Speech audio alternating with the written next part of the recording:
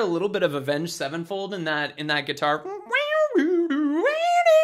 What up, guys? It's your boy Matt from RamseyVoice.com. I'm a real singing teacher, a real vocal coach. I'm a real boy. I am also known as Car Ramrod, and today you know that we're going to be looking at some new reaction videos. I cannot wait. Today I am going to react to one of my favorite new Chinese singers, Hua Chenyu, who I am watching very carefully. I'm gonna stop making that joke. That's a really stupid joke. It's a real person's name. I'm being very insensitive and maybe racist. I hope not. But you know what time it is, guys. If you find this video helpful, make sure to smash that like button, comment with the next song that you want to see me react to. I read them all. Sometimes I cry a little bit. Sometimes I leap for joy in reading your comments because I absolutely love them. Make sure that you subscribe, turn on notifications for this channel. If you want to learn to sing, check out my complete singing course, Master Your Voice. Shameless plug is over. You know what time it is? It's high note, low note time, the new segment on the show where I'm going to pick a random positive comment, read it aloud, and a negative random comment and read that aloud. If you want to see me react to your comment, make sure that you leave a comment. Let's see, Carl Sedang left a comment on my Jeremy Jordan video, said this reactor is hella great. Carl, thank you so much. You're hella great. I used to live in the Bay Area too. People say hella there, so I'm gonna guess that's where he's from. And right before that, Allison with $2 in the name said 17 minutes. The song has just 4 minutes to my Akin Kinda Long video. Sorry, Allison, maybe you haven't seen a reaction video before, but I'm a real vocal coach. I gotta stop all the time. You know, I teach a lot of 1-hour lessons, and it's kind of like, well, what do you do with all that time? I mean, you must walk out of that one lesson being like, man, you can sing anything after that. Well, the truth of the matter is, I mean, a voice lesson is very segmented in that, like, it really takes your voice probably a good 20 to 30 minutes to fully warm up. I would say the last 10 minutes of that 30-minute segment is going to be challenging your voice to do something that you can't do before. Usually the second part of the lesson is working on one song. So if you think 17 minutes is a long time to work on one song, wait till you actually take a lesson. I know that sounds like a lot, but it's really not, especially when you're trying to help people work on parts of their voice that they haven't been able to work on before. And as far as reaction videos go, sorry, that's just the way it goes, bro. You gotta stop every once in a while and talk about what's going on with the singer, or else it's not a reaction and it would not be fair use under copyright law. Okay, so today I am going to watch Hua Chenyu's performance of Aliens. I don't know if he wrote this song. I know he's a Chinese singer-songwriter. I'm gonna guess that he did. I'm going to assume that he did and give him all of the credit that he deserves. He's a fantastic singer. Let's see if this is actually a 5-star performance, shall we? Oh, he did write it. Composer Hua Chenyu. He has a lyricist, apparently. Cool. 放纵的感觉 Man. 超越一切，不再胆怯，不需要你们的理解。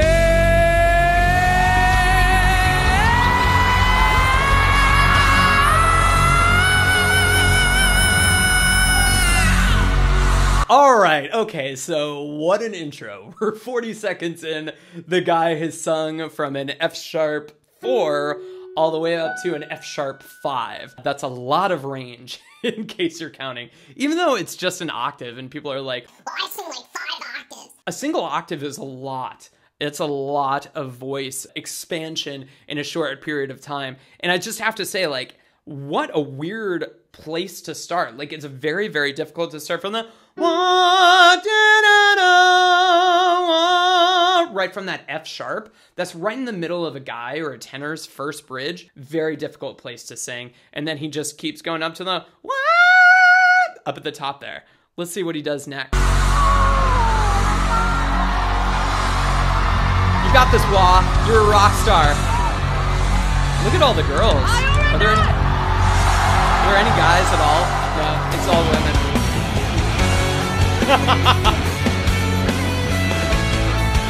All right.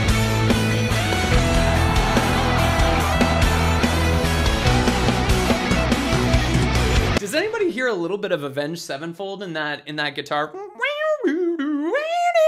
It sounds very Avenged Sevenfold, like very like punk metal to me. That's really, really cool. I am really, really liking Hua's music so far. So the last one that I reacted to was like a piano ballad, but this is like more of like a metal, like a pop metal kind of sound. Let's see how he sings through this first bridge. First verse.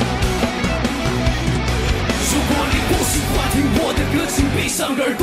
接下来要打开杀戒，穿透你的耳膜，一直到达灵魂的深处，让你崇拜着我。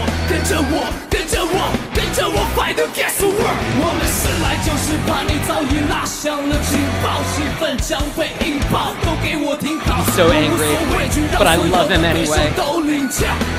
I could change him. Okay, let's pause there. Okay, so what we've got so far, I don't know who's mirroring his vocals, but there's somebody else or another recording of him that's actually going on at the same time that he's doing the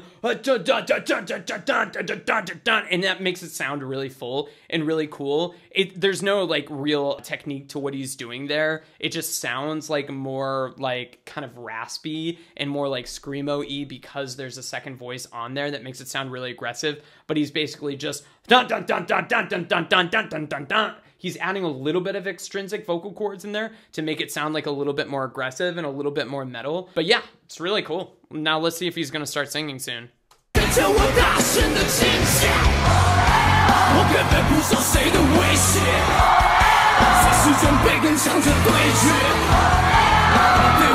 get it now.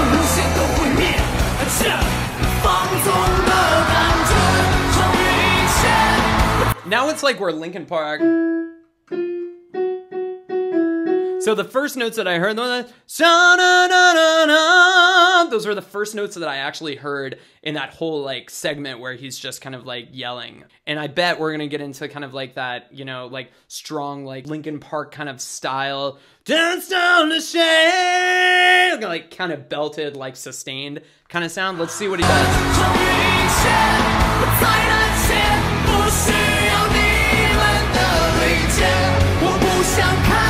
Yep.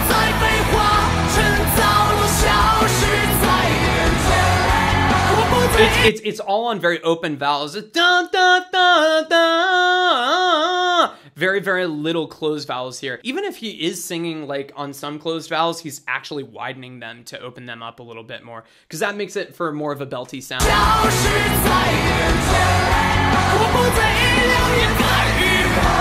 So we got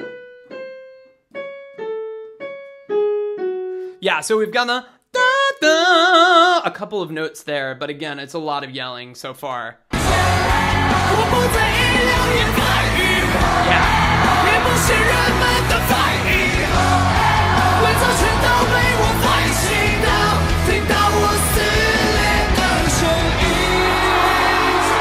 So there's a lot of technique going on here. Even though I'm saying like he's just yelling a lot, it's really a trick of like trying to preserve your voice so that you can make it through these aggressive parts, but still stay on pitch. Now, I do hear a second voice synced with his to make it a little bit easier so that he can kind of like maybe not go quite as aggressive. It's a possibility that there's another singer on stage that's like kind of syncing with what he's doing. But if not, there's definitely like a second track under there, or at least some post-production to make it sound bigger, which takes some of the pressure off of him. But he's still going up to that C sharp. So it's still very, very cool. I mean, that's very difficult to do.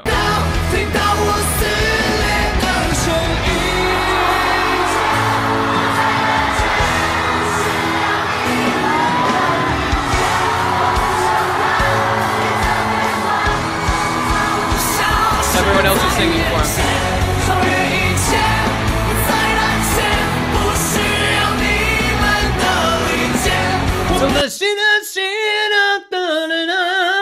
Again, a little bit of like, there's the inner vocal folds, the intrinsic vocal folds, then there's also the extrinsic or the false vocal cords, fake vocal cords, whatever you want to call them, that he's actually using those guys to help contract against those notes to make it sound more aggressive. Not a whole lot of like actual difficult, you know, proper vocal techniques that you can do to isolate that specific thing. It's a lot of just like imitation, and it's definitely a big part of the style. 我不想看再被化成早已消失在眼前，我不在意流言蜚语，也不屑人们的非议，伪造全都被我放弃掉，听到我撕裂的声音。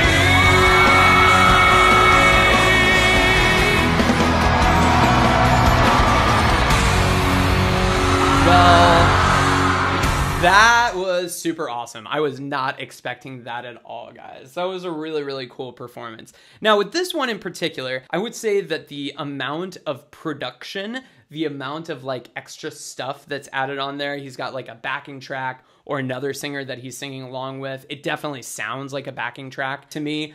I get why they're doing it. This is like a really big performance. They want to make sure that it sounds really, really professional. I just want to hear a little bit more of his own voice in there, even if it's a little bit messed up. And I think that these kinds of songs, especially as much as he's running around, as much as he's doing, it's really difficult to keep everything in tune when you're doing all that other stuff. So in this particular case, they wanted their cake and to eat it too. If you're familiar with that expression, it basically just means that they wanted both. They wanted the perfect pitch, and they also wanted the excitement of being like a rock and roller on stage. And I don't think that that is totally realistic in this context. In this particular performance, it doesn't strike me as super real. So for that particular reason, I'm gonna give this performance a 4 out of 5 stars. Not the singer, the performance, a 4 out of 5 stars. Now, if you were just looking at it from an overall perspective of like, hey, what is this singer like? I've seen 5-star performances from this guy before, and I have no doubt that he could do it again. But in this particular one,